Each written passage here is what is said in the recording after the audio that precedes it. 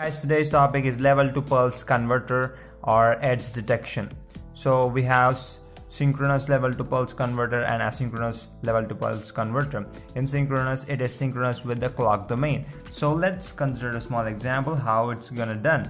So this is a signal and this is a level. A level means nothing but a pulse being high for not a pulse means it's a signal being high for more than one clock period. So how are we gonna detect this rising edge? So it's a simple logic. So I'm gonna pass my signal through a flop which will give me a delay of 1 clock period and get the same signal back. As you can see, I got a signal delay which is exactly same, but I got a 1 clock period delay. So I'm gonna complement this signal. I'm gonna complement signal delay and add it with the signal which I just passed through the flop. So I'm gonna complement it and used with the and then I'm gonna get a pulse. So as you can see, it is 1, it is also 1 because we are seeing the complement and then adding it.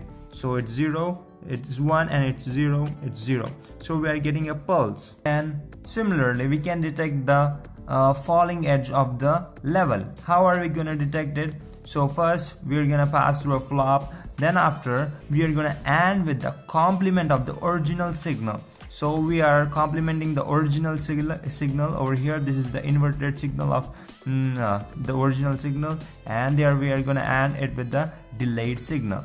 So as we can see, we have added these two and we are getting a pulse. So how to detect a falling edge and rising edge at the same time?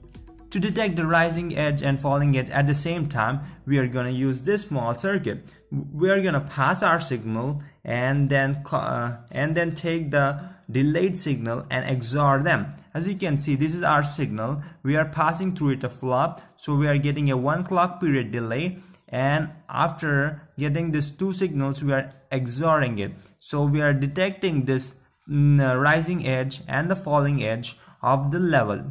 So as you can see, two pulses are being generated over here. When it's a rising edge, we are getting a pulse. When it's a falling edge, we are getting a pulse.